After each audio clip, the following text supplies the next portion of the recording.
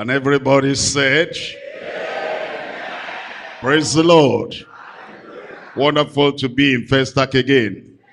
And I pray that the word of God will impact every life in Jesus' name. Father, we thank you for this hour. We thank you for this time.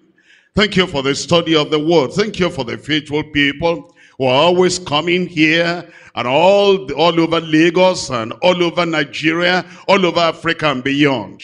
We thank you, Lord, for the faithfulness you have given your people. And we pray that the study of the word will not be in vain in Jesus' name. That will be doers of the word. That the word will not just entertain us, but it will impact our lives in a powerful way in Jesus' name. And we'll wake up and be excited at obeying your word in Jesus' name.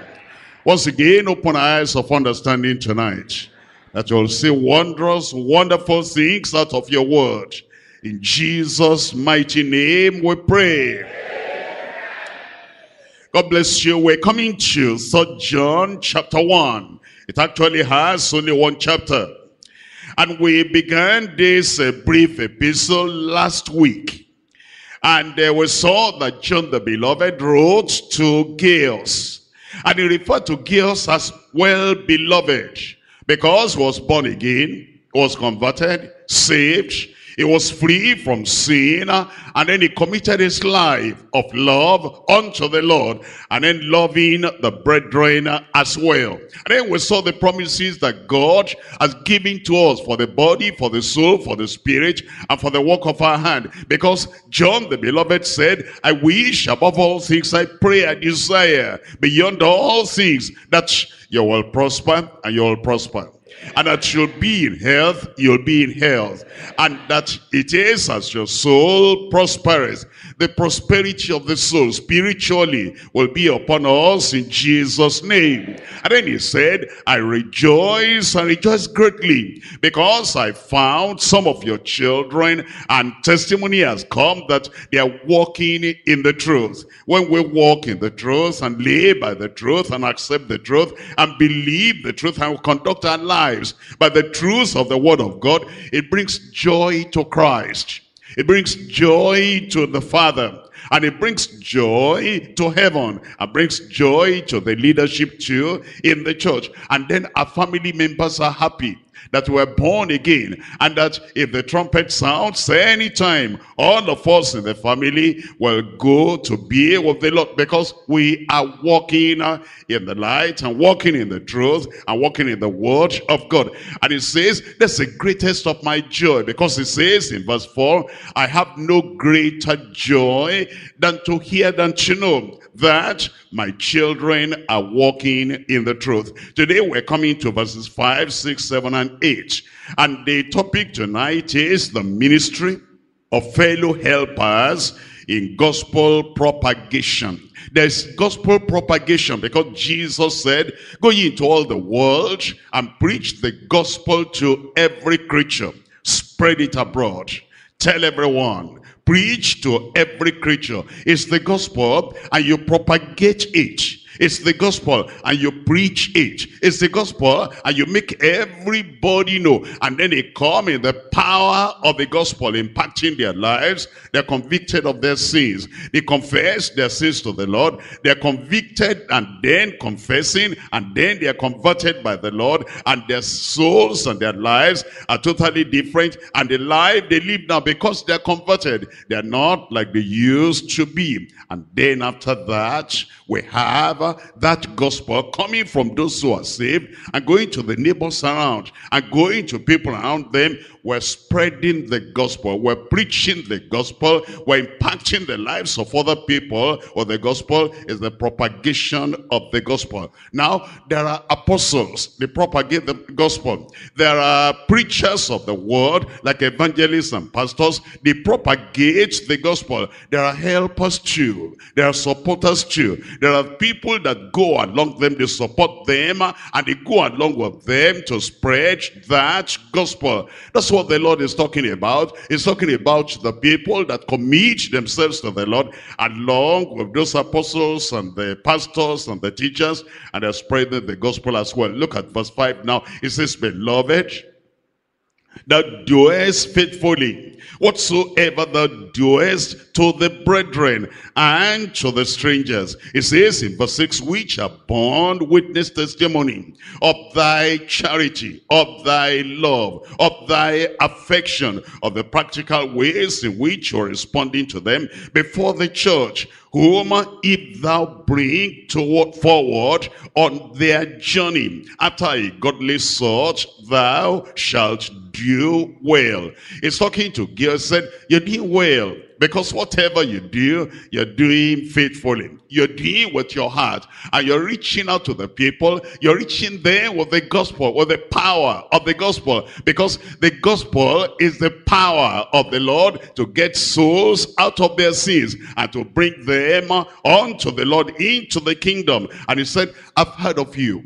I've got that testimony about you, that whatsoever you do in this propagation of the gospel, whatsoever you do in supporting the people that are preaching the gospel, you're doing it faithfully. And that's what the Lord requires from you and from me, that whatever we do as unto the Lord, and we do faithfully. And it says this because it's based on charity. It's based on affection. It's based on the love of God in our hearts, reaching out to the people. And then it says we're bringing forward the people who are preaching the gospel. Gaius was involved in pushing them forward, in bringing them forward, in helping them, assisting them to make progress in the journey of preaching the gospel. It says in verse 7, because that for his name's sake they went forth, taking nothing of the Gentiles. It says these people who are preaching the gospel, why are they doing it?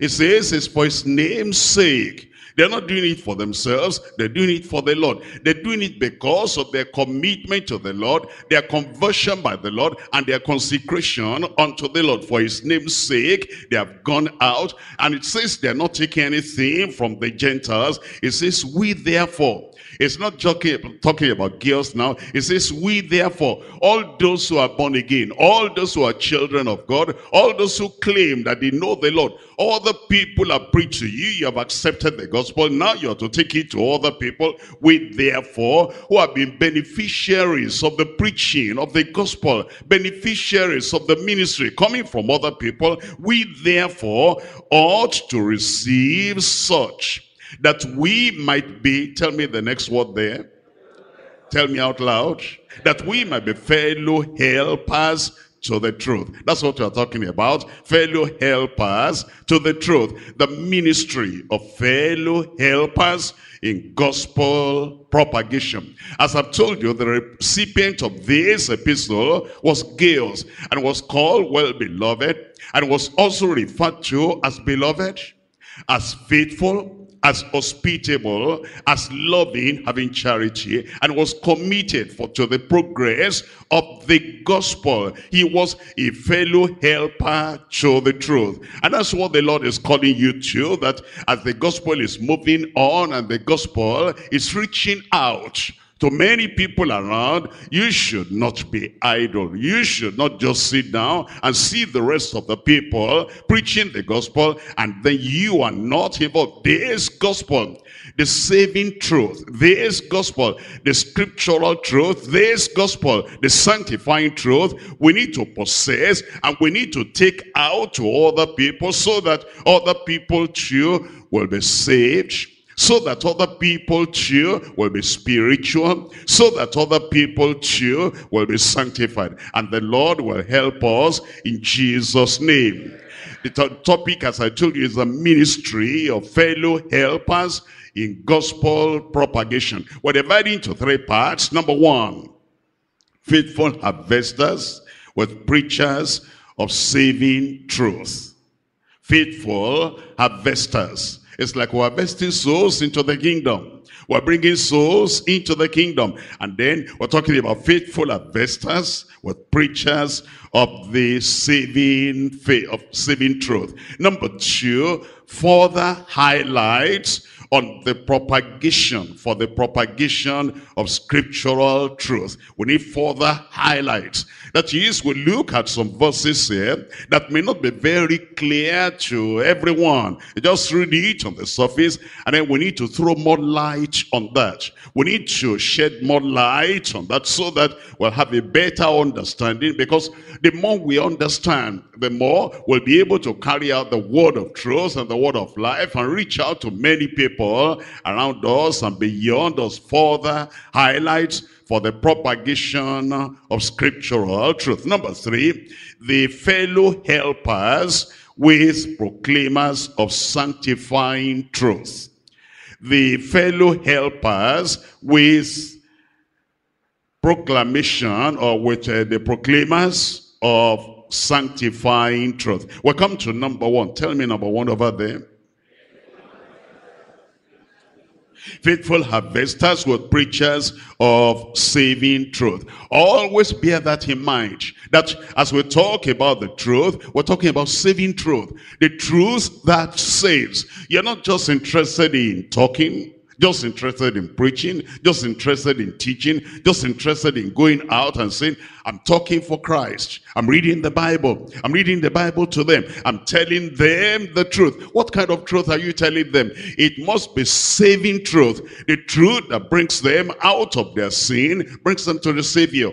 The truth that brings them out of darkness and brings them to the light. The truth that brings them out of the world and brings them to the Lord. Saves them, and they have forgiveness. Saves them, and they have cleansing. Saves them, and they are converted. So you look at your preaching, you look at your harvesting, and you find out, is this one saving souls? You look at your preaching, is it bringing conversion to the kingdom? You look at your teaching, is it bringing people out of sin and bringing them to the Savior? Look at verses 5 and 6. 3 John chapter 1. It's in verse 5, it says, Beloved, that doest faithfully whatsoever thou doest to the brethren and to the strangers. It's talking about the brethren who have taken the gospel to other places, and then they come to the city where Gaius was, and then he saw that they are brethren, although they are strangers to him, although they have never met before. He listened to them. He saw that they were preaching Christ. He listened to them. They were preaching the doctrine of Christ. He listened to them, what Jesus said, go ye into all the world and preach the gospel to every creature. That's exactly what they're doing. What Jesus said, and said that this word of repentance must be preached in all nations, beginning at Jerusalem. So they have come. I've never met them before, but they are brethren. I've never met them before, but they are strangers, but they preach the word. And so you find in verse 6, it says, which have borne witness of thy charity. He saw them, he said, they belong to the same Father. They belong to the same Christ. They belong to the same gospel. And they're preaching the same thing. And therefore, even though he had never met them, there was charity and love and affection before the church. Because there's a church there. And what he did, you know, there's some things to do. You cannot do them privately. There's some help you give. You cannot give it privately. And there's a kind of support you give. You cannot give privately. He did it before the church, whom if thou bring forward on their journey. And he's saying that, well, they have come, they preach the word of God, they still want to go to another place. They want to journey to another place in preaching the gospel. It says, girls, you are in a position to help them and take them forward and bring them forward in the preaching of the gospel. You have the resources, you have the wealth, you have the money, and you have the wherewithal. You can help them. So, girls, keep on helping them and bring them forward on their journey after a godly sort. Make sure that the way you do it is not like people of the world do it and then they blow the trumpet. Not that people of the world, that they follow the practices of the world, and then they say, I'm helping so and so, I'm the one responsible for this, I'm the one doing it. It says no, after a godly sort, after the gospel pattern, and after the way that Christ has laid down. It says if you do that, you will do well. Somebody there will do well. We will do well in Jesus' name. You see, Paul preached the gospel, he planted, and Apollos watered. The apostles, they preached the gospel, but the believers spread that word abroad. And like Gaius, what the Lord is telling us is that we should all be faithful, and we should take this gospel and make converts and bring people to saving truth in Christ, and penetrate the hearts of people so that the word will come to them. It will drive them on their knees and they will repent, and then we will be showing our charity that way. We'll be showing our love that way, because we're contributing to the growth of the church. We're contributing to the strength of the church. We're contributing to the conversion of the people that are coming to the kingdom of God. And so you're asking yourself, are you like Gaius? You're asking yourself, are you faithful? You're asking yourself, have you been part of the people? Although you are not the main preacher, although you are not the main pastor, although you are not the main evangelist, although you are not the main overseer in the state or in the region, all the same you are taking part in this, and say, I'll be part of the people that help in building the church. I'll be part of the people that help in growing the church. I'll be part of the people that help in edifying the church. I'll be part of the people that help in strengthening the church, making the church strong. I'll be part of the people that help in purifying the church. I'll be part of the people that make the work to go on and make it go forward, and the Lord will use you in Jesus' name. Now you see, he wants faithfulness from us. If you look at Luke chapter 16, as Gaius was faithful, he wants us to be faithful. We'll say, in your little corner, be faithful. In your office, be faithful. On the bus, be faithful. In your community, be faithful. In the church, be faithful. Outside the church, be faithful. There's a lot to do to support. There's a lot to do to help the people who are preaching the gospel, and your own helping hand will not be missing in Jesus' name. Chapter 16, I'm reading from verse 10.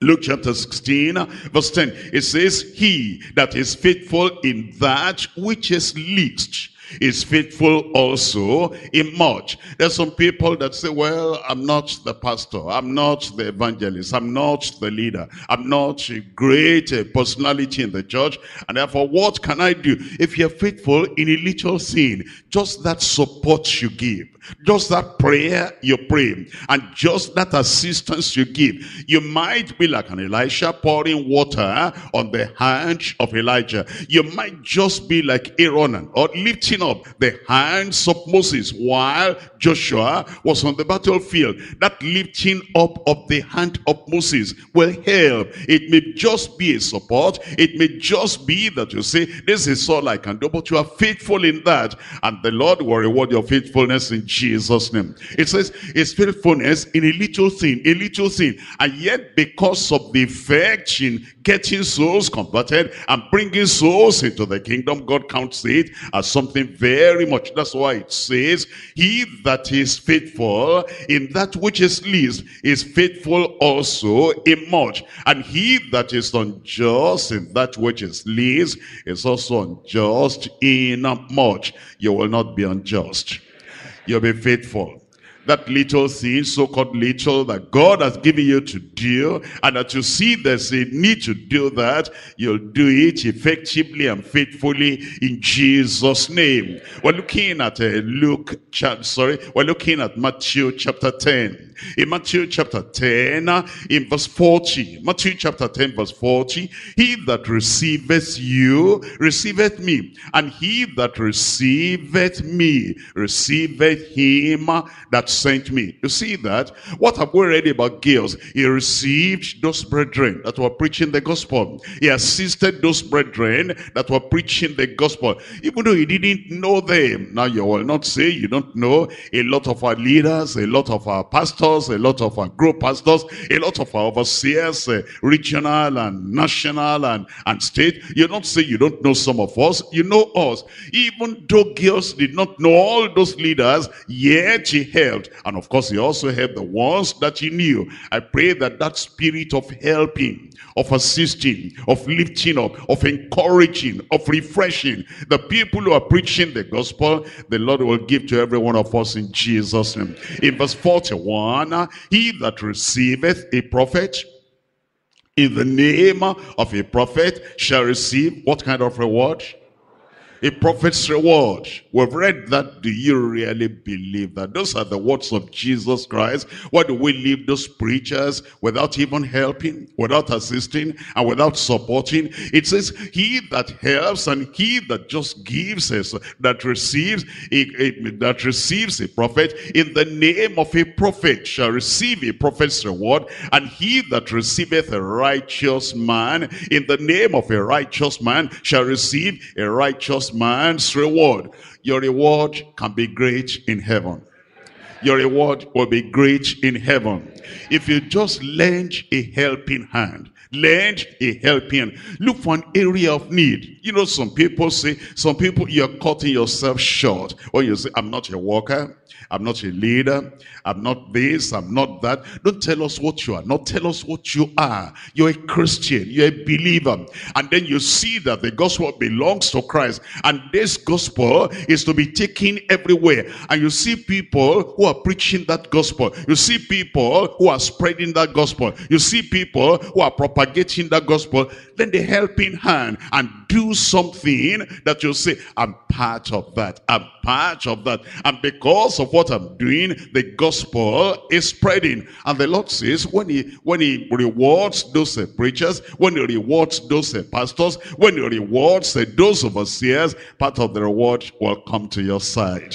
And it says in verse 42, and whosoever shall give to drink unto one of these little ones a cup of cold water. You can do that. You can do that. You don't have to be a worker in quotes to do that. You don't have to be a leader in quotes to do that. You can give something equivalent to a cup of cold water unto the ministers of the Lord. And then it says, only in the name of a disciple, verily I say unto you, he shall in no wise lose his reward. I'm talking to somebody there. You will not lose your reward in Jesus' name. In 1 Corinthians chapter 4. 1 Corinthians chapter 4. And we're reading here from verse 1. 1 Corinthians chapter 4 verse 1. It says, let a man so account of us as of the ministers of Christ and stewards of the mysteries of God.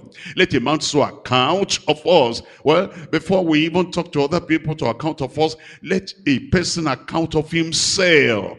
You as a person, as a brother, as a sister, understand, I can be a minister because once I support those who are ministering the word, I assist those who are preaching the word, I lift up the hands of those who are preaching the word, I encourage the people who are preaching the word, I strengthen the minds of those who are preaching the word, I intercede for the people who are preaching the word, and I'm an encouragement, I'm edifying them, and they are happy to be in the ministry because even if it's a smile, even if it's a thank you, even if it's a little bit of encouragement, it says, if we're faithful like that, we'll not lose our reward.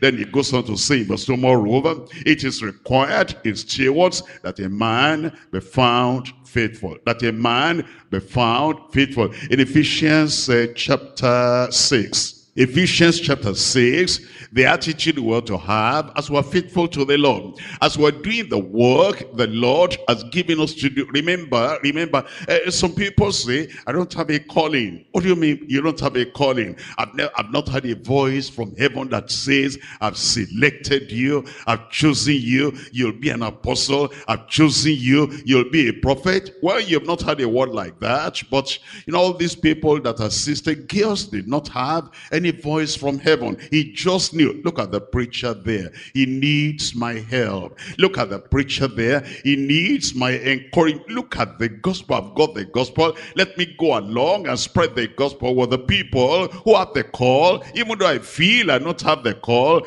the Lord says you will not lose your reward. But you do it with your heart. Look at Ephesians chapter 6. I'm reading from verse 6. It says, not with eye service as men pleasers.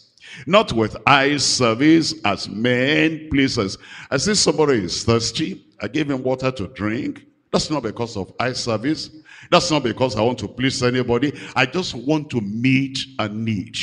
I see that the children of those who are preaching the gospel, they have a particular need. Maybe it's only a shirt I have, I can give to that boy. I'm not doing it because of anybody. I'm not doing it for eye service. I'm meeting a need. I see that, because the man is out, he's preaching, is here and there. I see that his children need more attention. And I can give that attention. I can help those children of the preacher. And I do that. I do that from my heart. I'm not looking for the praise of anybody. I'm doing it because I want to meet a need. Look around you. There's a need you can meet. I said there's a need you can meet, and you meet that need faithfully in Jesus' name. It says, not with eye service as men pleasers, but as the servants of Christ, doing the will of God from the heart. It makes you a servant of Christ. Those people that are serving Christ, you are supporting them, you're lifting them up, and you're encouraging them. You're identifying with them, and they are doing more of the work for the Lord. The Lord counts you as a servant of Christ. I'll be a servant of Christ. I said, I will be a servant of Christ. It says, with good will, doing service as to the Lord, not as to men. It says, knowing that whatsoever good thing any man doeth, the same shall he receive of the Lord, whether it be bound or free. Do you want to get to heaven? I said, do you want to get to heaven? The Lord will confirm it in Jesus' name. And then when we get to heaven, do you want to be empty-handed? Do you want to wear a crown? Do you want stars in your crown? Do you want reward when you get to heaven? Now, what are you doing to make that yes a reality?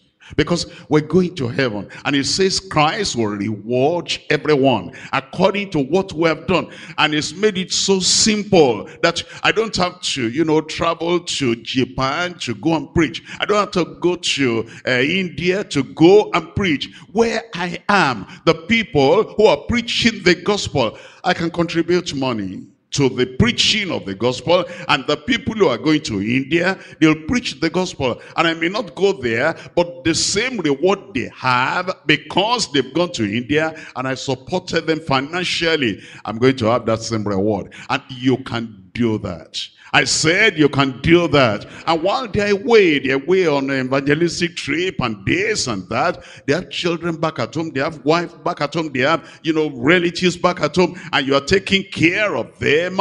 You can have such a wonderful crown when you get to heaven, and then people will be looking at you.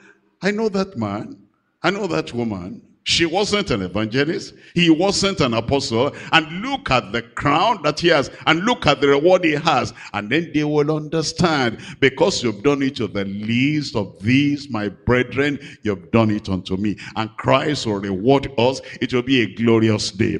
And if you want it to be a glorious day at that time, that's what the Lord is saying. It says, become a faithful harvester with the preachers of the saving faith. And those who are preaching the gospel, you'll join them and you preach the gospel with them. Look at Philemon chapter 1. Has only one chapter, Philemon. I'm reading here from verse 5. Philemon, we're reading it from verse 5. It says in Philemon chapter 1, verse 5, talking to Philemon, it says over here, it says, hearing of thy love and faith, which thou hast toward the Lord Jesus and toward all saints. You see that? Your faith, I've heard of that. And your love, I've heard of that. You have that faith and love towards the Lord Jesus Christ. And you have that love and faith. You have it towards the saints and towards the servants of God. That the communication of thy faith may become effectual by the acknowledging of every good thing which is in you in Christ Jesus. Break down that verse for you to understand. In Christ Jesus. Anybody in Christ Jesus over there? And then it says, the good thing in you, in Christ Jesus. As we come to the Lord Jesus Christ, do I have any good thing in me at all? I said, do I have any good thing in me at all? A verse of scripture, a word of promise. A word of encouragement, a word to strengthen somebody, a statement to lift up somebody, something that will encourage and lift up the person that is downhearted. I have something good in me, I should bring it out. And that's what the Lord is saying here. We show love and we show sympathy with the people who are preaching the gospel. Sometimes they can be discouraged. Look at Moses. Moses was discouraged and said, Lord, have I given back to all these people? Why am I like this? Why is this like this? And there were 70 people, 70 others. They were folding their hands. They were not doing anything. And then God said, Moses, you know, there are 70 people there. Choose them and they will support you. You can be one of those 70. You remember Elijah. Elijah was, so discouraged because Jezebel said, by this time tomorrow, I'm going to deal with you.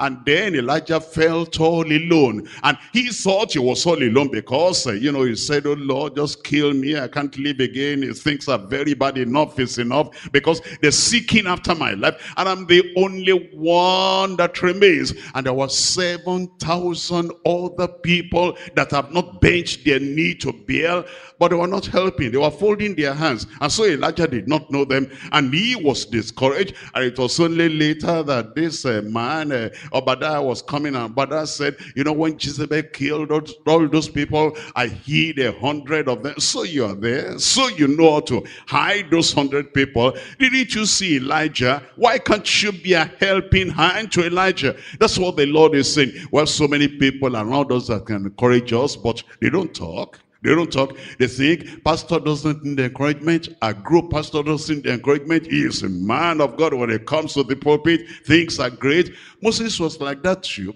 They thought nobody can encourage Moses. Elijah was like that too. They thought nobody could encourage him. And then Paul the apostle, mighty man of God, does he need encouragement? Paul the apostle said, Timothy, come over here. All Asia, they're forsaking me. And there's nobody at all to take care of me here. I'm waiting for you. And when you are coming, you bring that cloak and you bring that book because I need you here. And if you see Mark, I said I didn't need him before, but if you see him, tell him, I want to see him. He's profitable unto me for ministry. The people you think are strong, and you never say hello to them, you never greet them, you never help them, you never lift them up, they need your helping hand. Somebody needs your love. Someone in sadness, yearning for gladness, somebody needs your love, and you'll give it to them in Jesus' name. And that's what it says. It talks about this Philemon, and it says that the communication of thy faith will become effectual by the acknowledging of every good thing which is in you in Christ Jesus. You have something good in you. Bring it out. Let people be refreshed. Let people be encouraged. Let people be strengthened. And give them the word. Let them know that somebody cares. Let them know that somebody appreciates them. And then this work, you'll be a helper. And the work between you, the preacher, and the helper, this work will move forward in Jesus' name. It says in verse 7, for we have great joy and consolation in thy love, because the bowels of the saints, what is that? Are refreshed by thee, brother. You can refresh somebody. You can encourage somebody. You can lift up somebody. And those people say, praise the Lord. I was down, but that brother came, and the word has challenged me, and I want to keep on moving again. That sister came, and just little cup of water. And now I feel refreshed, and I'm going to keep on preaching the gospel, and the discouragement will vanish away in Jesus' name. I'm coming now to point number 2. We're looking at further highlights for the propagation of scriptural truth. Further highlights. We're coming to verse 7. In verse 7 it says, that's 3 John chapter 1 verse 7. It says, because for his name's sake they went forth, taking nothing of the Gentiles. It says, because for his name's sake. It's talking about these people who are preaching the gospel. It's talking about these people that met, that Gaius met. It's talking about the people, evangelists and preachers and soul winners and harvesters, and the people who are bringing souls into the kingdom. He said, you can tell. The very first thing we notice about them, they went out for his name's sake. Don't lose that. Don't miss that. For his name's sake. Whatever you are going to do, for his name's sake. Are you praying for somebody? For his name's sake. Are you encouraging somebody? For his name's sake. Are you reaching out and touching lives so that they can repent and come to the Lord? For his name's sake. Are you teaching? Are you teaching Sunday scripture? For his name's sake. Are you preaching the word of God to one person, to a family, or to a community of people? For his name's sake. You see, when we forget that, it's like, I'm doing it for myself. It's like, I enjoy doing it. And that's why I'm doing. That's not the reason you're doing it. That's not the reason you're serving the Lord. That's not the reason you're serving the church or serving the people of God. You're doing it. Tell me why. For his name's sake. And let's see the importance of that. For his name's sake. Look at Revelation chapter 2. Revelation chapter 2. And we're reading from verse 3. It says, and has borne and has patience, for my name's sake has labored and has not fainted. For my name's sake has labored and has not fainted. There are things we do that we might feel tired. You know, you've been here and there. And then you get tired, and sometimes you don't even see the fruit of the work you're doing. You don't see the fruit of the labor. The people are being blessed, they are born again, but they don't never come and tell you. The people are being strengthened in the Lord, they never come and tell you. And the people, they're saying, praise the Lord. They praise the Lord privately for what God is doing for them through you, but they never tell you. And because you don't know, you might be wondering, am I, spending my life right? Am I doing the right thing? And this and that, and the people know that you are doing the right thing, but you don't know. But when you remember, well, although I'm almost fainting, I'm getting tired, I'm laboring, but I know it is for his name's sake. Always remember that. It will really help you to do the work that you ought to do for his name's sake. We're looking at Acts of the Apostles chapter 9. Acts of the Apostles chapter 9, and we're reading from verse 16. Acts chapter 9, reading from verse 16. For I will show him how great things he must suffer. For what?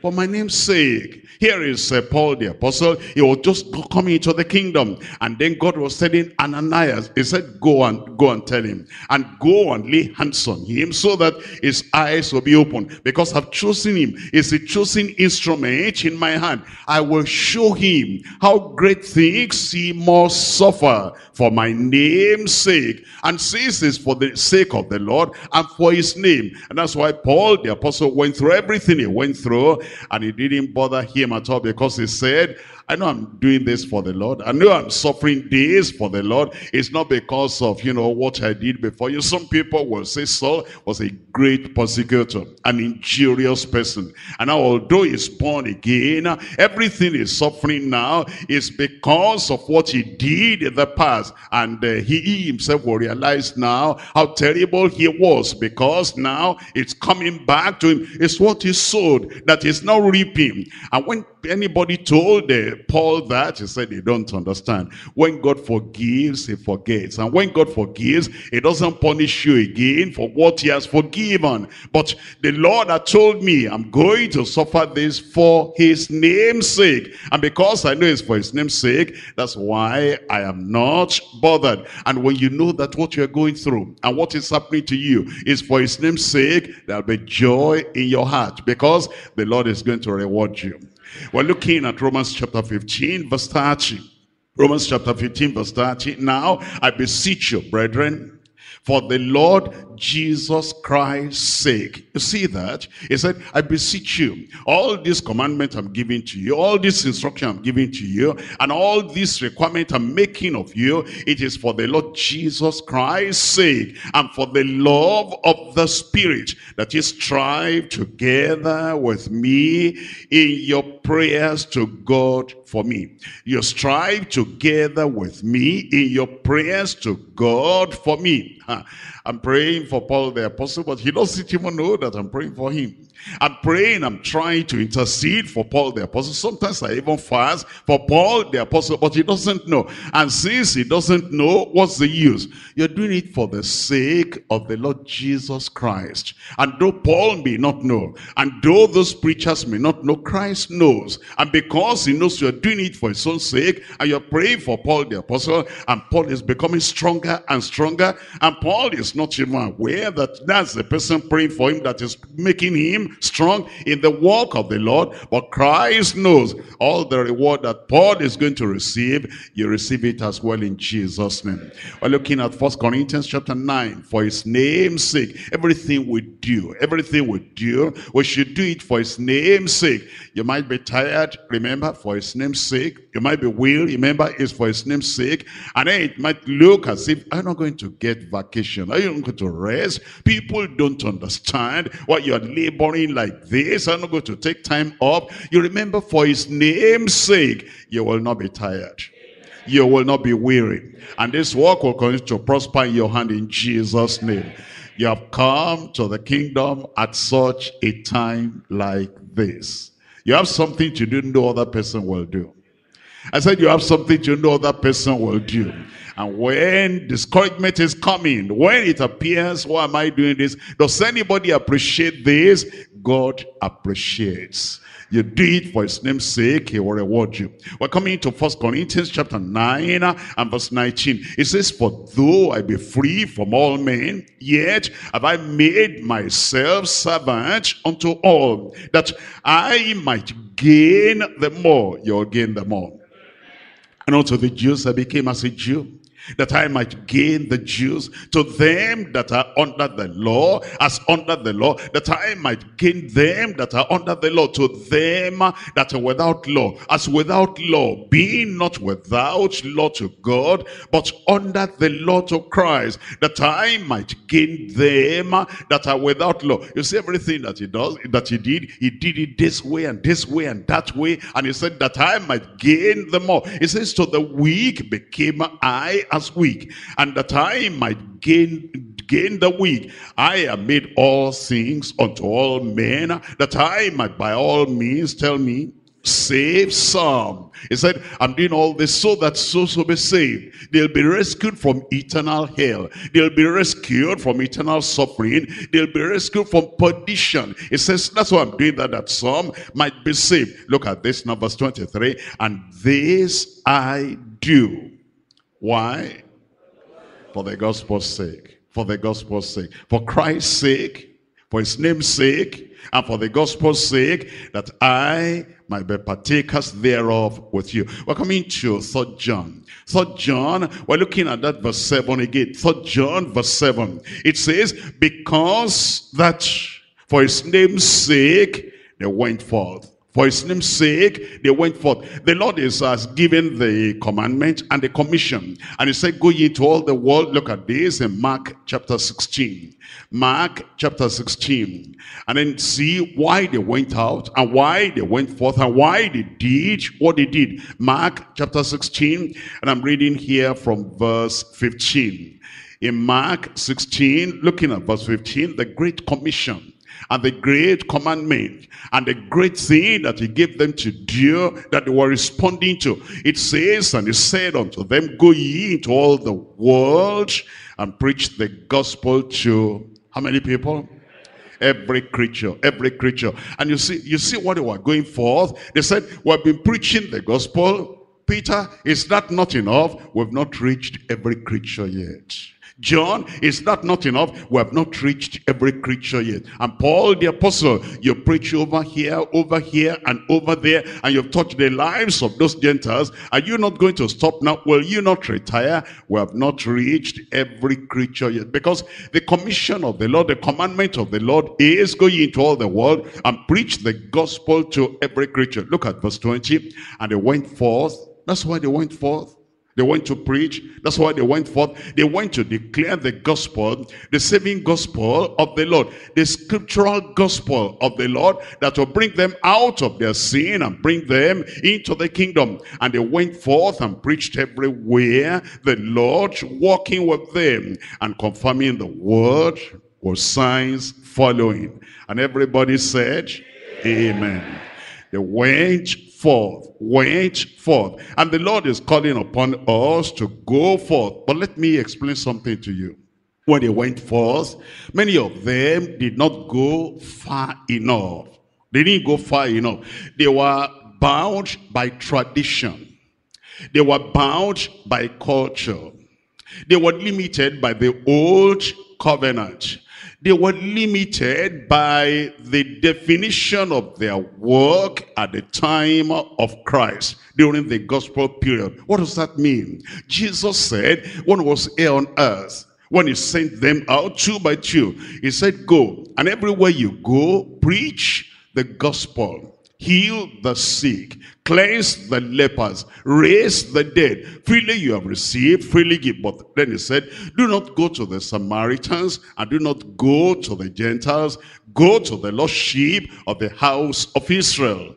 Some of them retained that in their hearts. But now Jesus died, the Lamb of God, which taketh away the sin of Israel, of the world. And because he has now made the sacrifice, which is for the salvation of the whole world, he now said, he extended, he expanded what he had told them before. Instead of just go to the lost sheep of the house of Israel, he said, now go ye into all the world and preach the gospel to, tell me, every creature. Look at Acts of the Apostles chapter 11. Acts of the Apostles chapter 11, and I'm reading here from verse 19. Acts of the Apostles, we're looking at chapter 11 and reading from verse 19.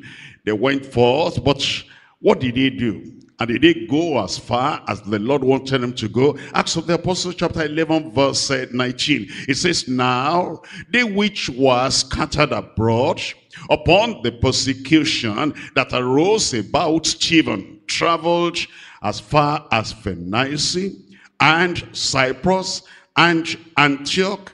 Tell me the rest. Read it very well.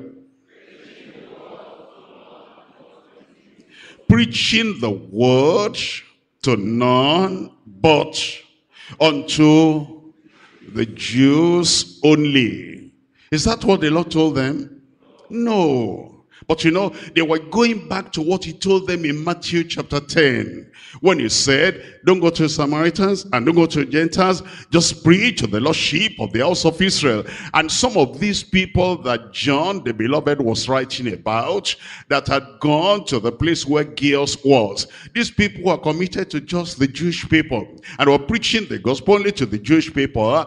And because of that, they will not get anything from the Gentiles. That's why it says, for his name's sake, yes, for his name's sake, they went forth, yes, they went forth, taking nothing of the Gentiles. But how about it today? You see, there are people that will read that and they will say, they go on missionary field. For example, you go to a particular country, there's no deeper life there, and you need accommodation. Somebody offers accommodation to you and it says, come and stay here because I see that you are a man of God and you are preaching the word. And I'll say, you are not deeper life, you are not born again, and there's no deeper life person there. Where are you going to stay? And then somebody is giving that, and you know, it says, taking nothing of the Gentiles. And then not only that, you go to, even here in our country, you go to a particular state, for example, and as you get to that state, you want to have a crusade. And as you want to have the crusade, the leadership or the authority of that place may realize that he wants to have a crusade. I've heard about that man, and tell him we'll give him the stadium so that he can use it. He's not going to pay for it free of charge. And then all the light in the stadium and all the PA system, everything, we give him to use because we appreciate what he's doing. And then they come to tell you that they've given the stadium and the light and everything, and you ask, who gave that? They mention the name of the authority that gave that. You say, is he born again? They say, we don't know. Is he a member of Deeper Life? We don't know. It's one of those Gentiles.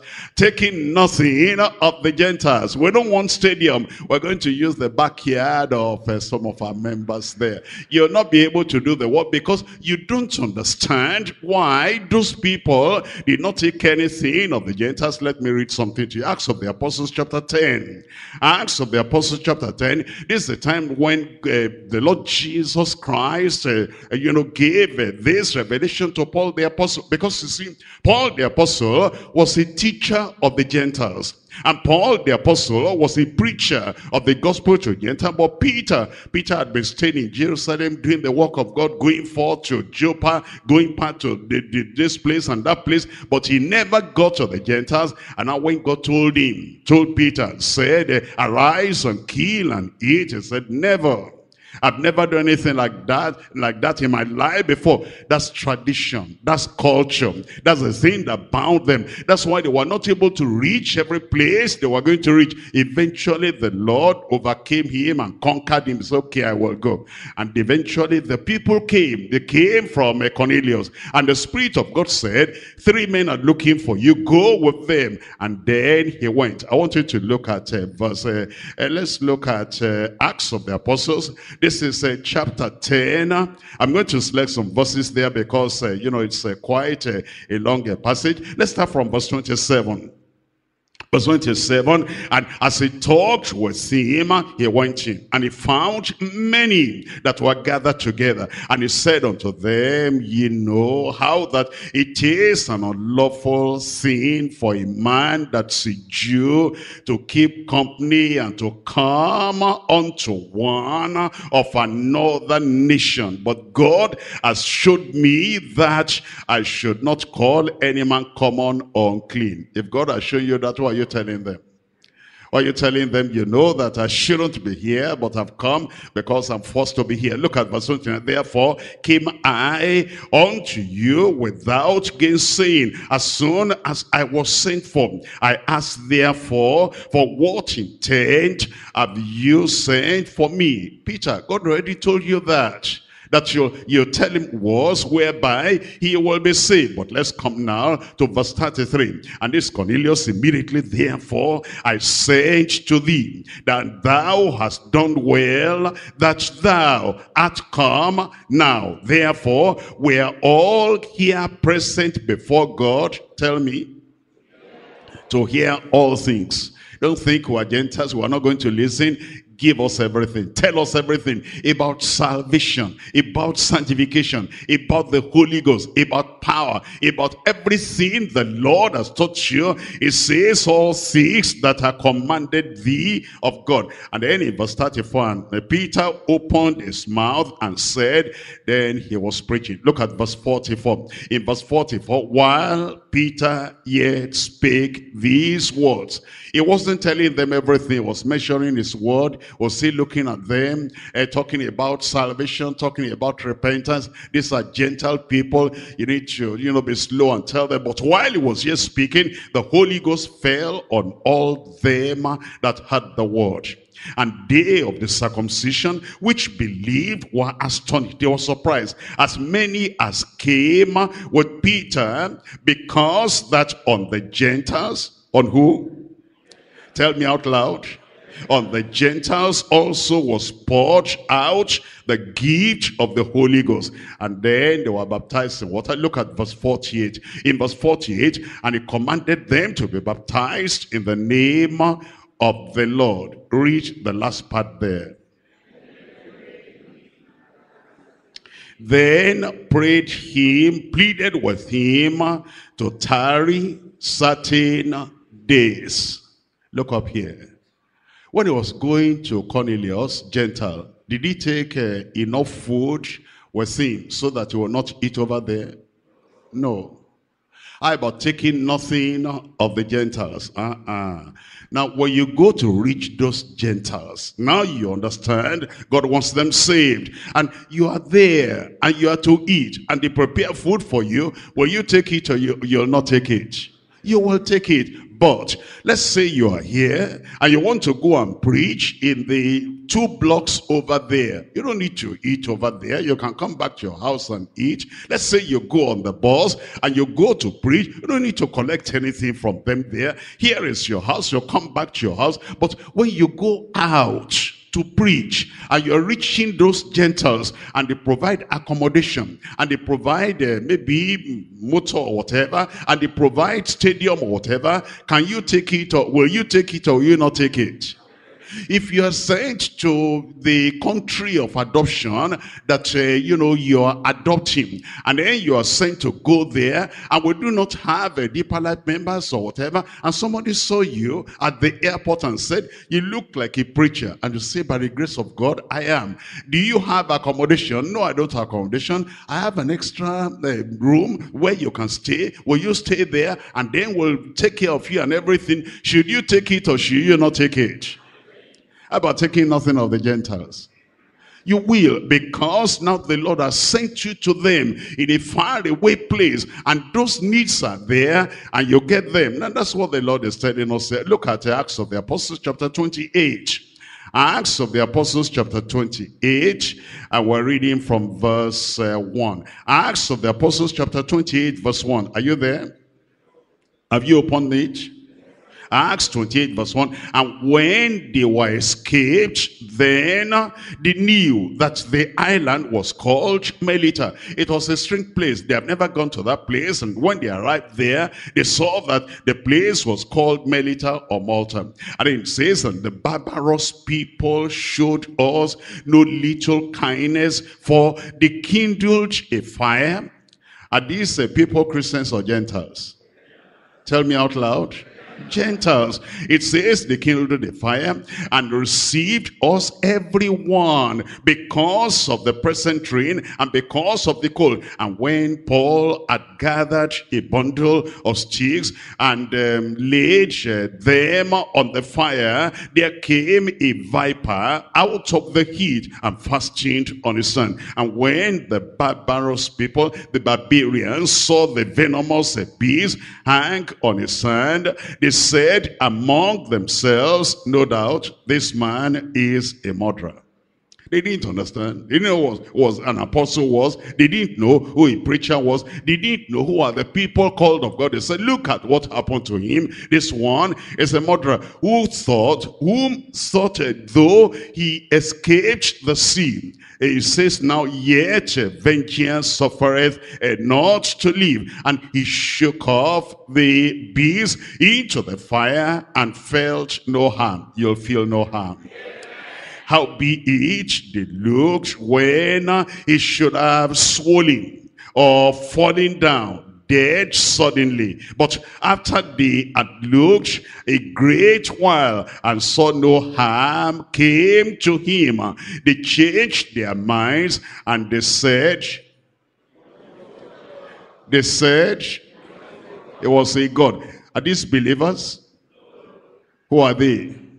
Gentiles. They didn't know the word of God or the truth of the word. In the same quarter were possessions of the chief man of the island, whose name was Publius, who received us. You see that? Gentile, who received us and lodged us, how many days?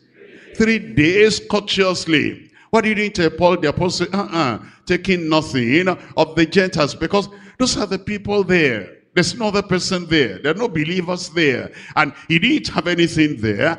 And the earth is the Lord's and the fullness thereof. And since his people were not there, since the believers were not there, and those people, the Lord moved their hearts to take care of him and take care of them, he received that. And then he says, and it came to pass that the father of Publius lay sick of a fever and of a bloody flux. And then it goes on to say, to whom Paul entered in and prayed and laid his hands on him. What happened? And healed him. So when this was done, it says, others also which had diseases in the island came, and they were like you are going to be healed tonight.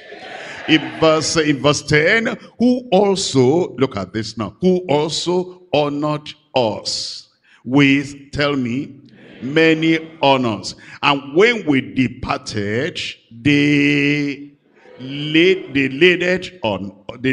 us with such things as were necessary. So you understand, because he was reaching to the Gentiles, and that was a special ministry of reaching to the Gentiles. Everything that he ought to have, he received. He wasn't saying, will not take anything of the Gentiles. But these other people that John was talking about, they had a limited ministry, and they had limited understanding, and they were reaching to the Jews only. And as they were reaching to the Jews, they will take anything from the Jews, but they will not take anything from Gentiles. But please understand, an unconverted Jew, an unconverted Gentile, any difference between them?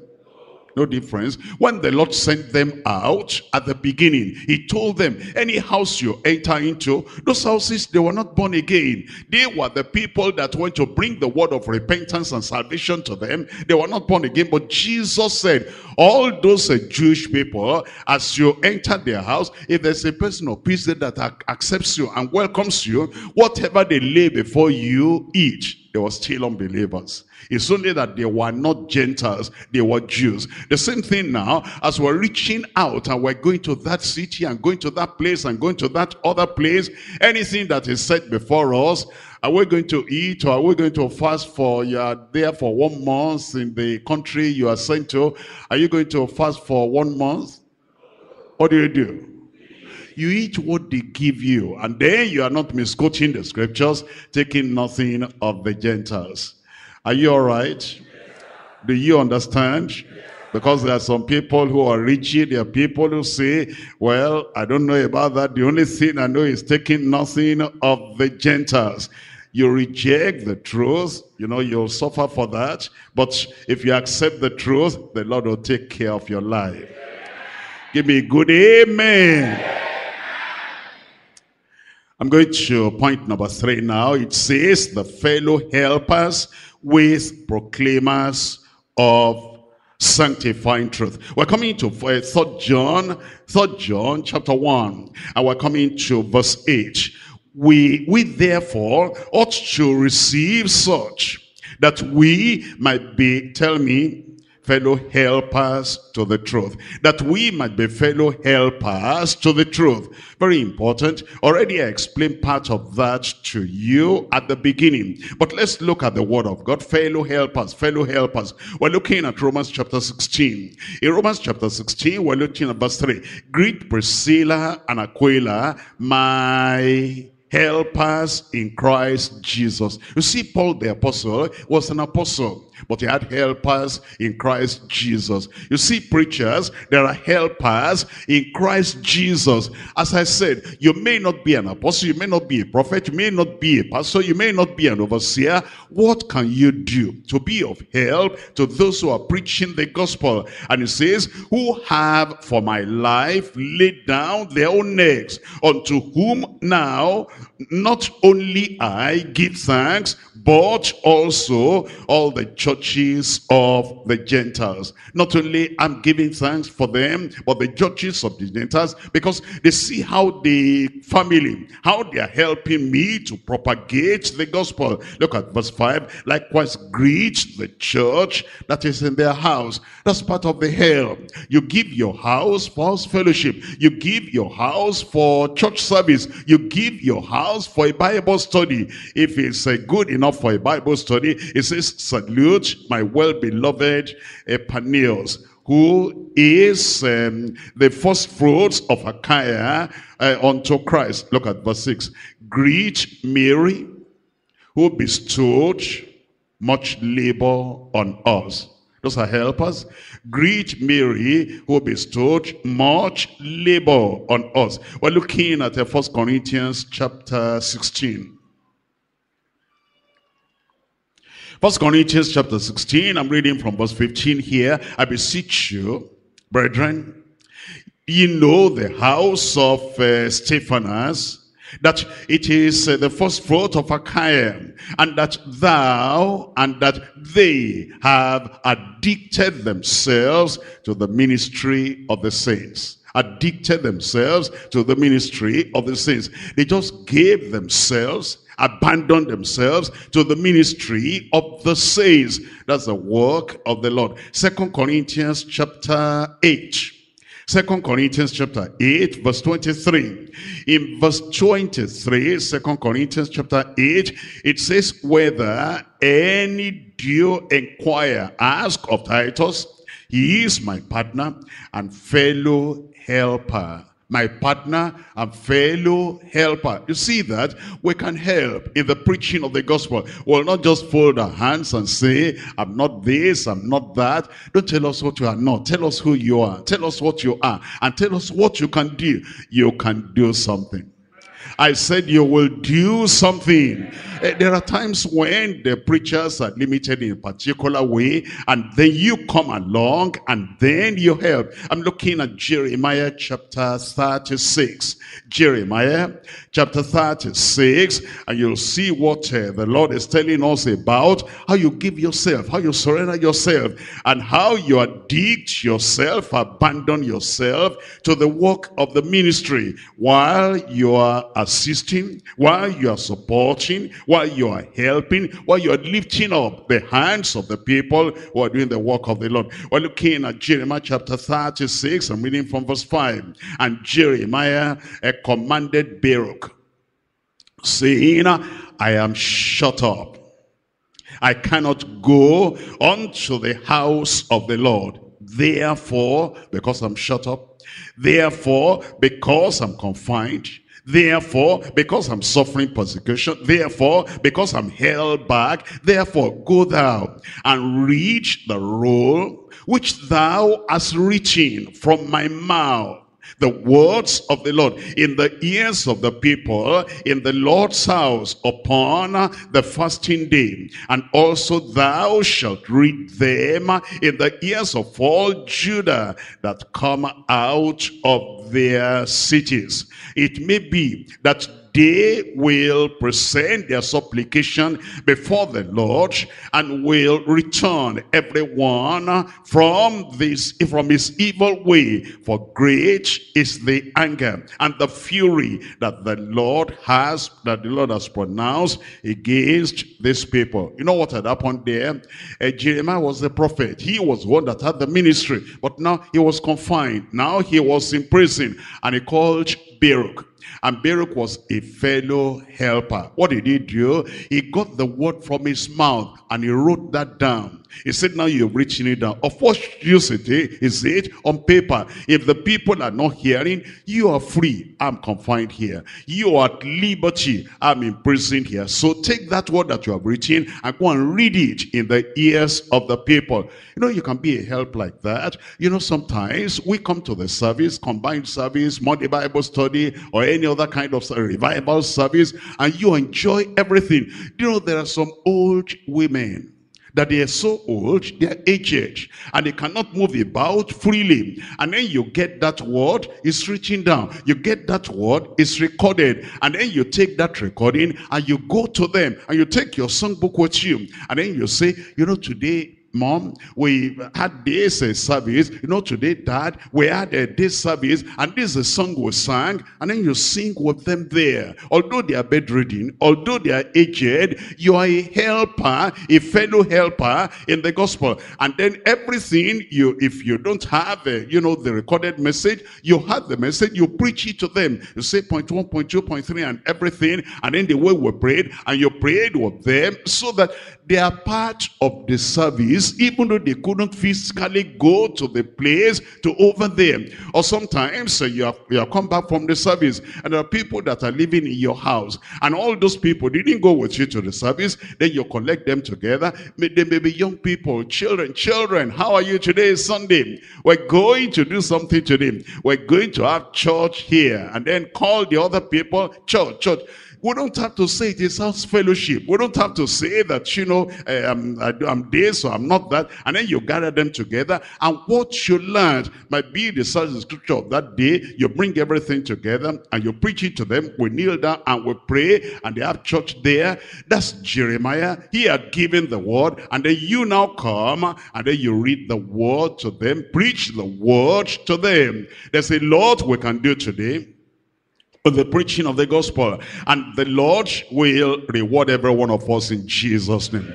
We can be fellow helpers in the proclaiming of the gospel, in the preaching of the word of God, in spreading the gospel, in giving out the message of Christ, transforming lives and sanctifying believers. What we can write it down. Not only that, we can transcribe it from after it is written out. We can print it out, and when we print it out, we're going to distribute to many people, or we can record it down. We can get everything. The video is even available, and the thing is available. You can purchase that thing, and as you purchase it, you can get people together. You listen, and then you help other people too to listen, and the word of God reaching out to them, and the word of God is impacting their lives, and the word of God is changing their lives, and the word of God is transforming them and preparing them for heaven. That's how we can be fellow helpers. You can put it on the Facebook. You can use a social media. YouTube is there. You can put it on YouTube, or you can do whatever with it and multiply the effect of that word that we're hearing. Look at Jeremiah chapter 36. In Jeremiah chapter 36, I'm reading here from verse 8. It says, chapter 36, reading from verse 8. In chapter 36 of Jeremiah, reading from verse 8, look at what and Baruch, the son of Neriah, did according to all that Jeremiah the prophet commanded him, reading in the book the words of the Lord in the Lord's house. Jeremiah was not there, but was faithful. Like you have come to the Bible study, everything you are hearing, that you are going to spread the word, you'll be fellow helpers, you'll be faithful in Jesus' name. Verse 9, and it came to pass in the 5th year of Jehoiakim, the son of Josiah, the king of Judah, in the 9th month, it says that they proclaimed a fast before the Lord to all the people in Jerusalem, and to all the people that came from the cities of Judah unto Jerusalem. Now you see, people came from the cities too. It's not just confined to the people in Jerusalem. Then tell me out loud.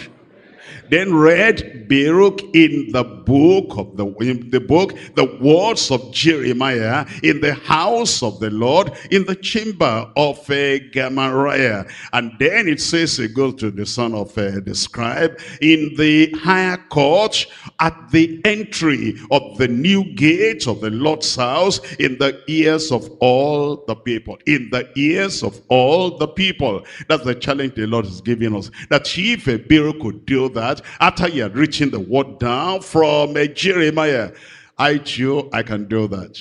And you too, you can do that. And we're going to do that in Jesus' name. Look at verse 11. In verse 11, when Micaiah, the son of Gamaliel, the son of Shaphiah, had heard out of the book all the words of the Lord. Then he went down. It's another man now. He went down into the king's house, into the scribe's chamber, and lo, all the princes sat there.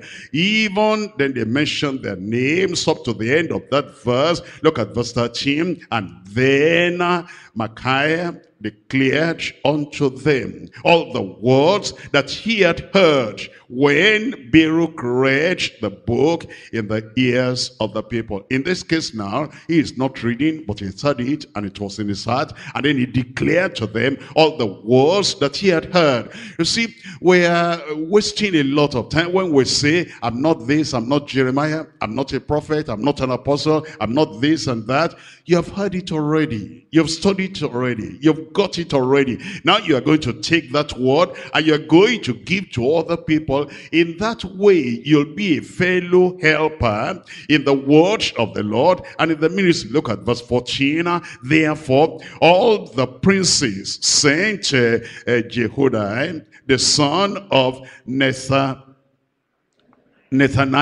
the son of, then it goes on again. It says, take in thy hand the roll wherein thou hast read in the ears of the people, and come, and they come. So Baruch, the son of Neriah, took the roll in his hand and came unto them. And they said unto him, sit down now and read it in our ears. So Baruch read it in their ears. And Jeremiah was still in the prison. Jeremiah was not able to come out and preach to them. He was confined. He was in prison. He was limited. But the word of God was not limited. And the word of God is in your mouth. The word of God is in your heart. And that word of God, you'll take it to other people. Every house, they will hear. Every community, they will hear. All those men, they will hear. All those women, they will hear. The people that need to hear the word of God, but they don't have a chance to come. They don't have a chance to come over here to hear the word. It's your mouth, it's your heart. You're going to declare it to them in Jesus' name. Look at verse 16 here. And it came to pass when they had heard all the words, they were afraid, both the one and the other, and said unto Baruch, we will surely tell the king all these words. You see how the word is spreading? We'll even tell the authorities. Jeremiah could not reach the king, could not reach the authorities, but maybe you are working in the office with them. Maybe you are a neighbor to them. Maybe you are a relative of somebody who is very high there. You can get to them anytime, and you have the word already. You'll give the word to them in Jesus' name. It says in verse 18, then Baruch answered them, because they asked him. Let's come to verse 17. And they asked Baruch, saying, tell us now, how didst thou write all these words at his mouth? Then Baruch answered them, he pronounced all these words unto me. And then it says, with his mouth, and I wrote them with ink in the book. And then those princes, they said something to him. But let me show you something.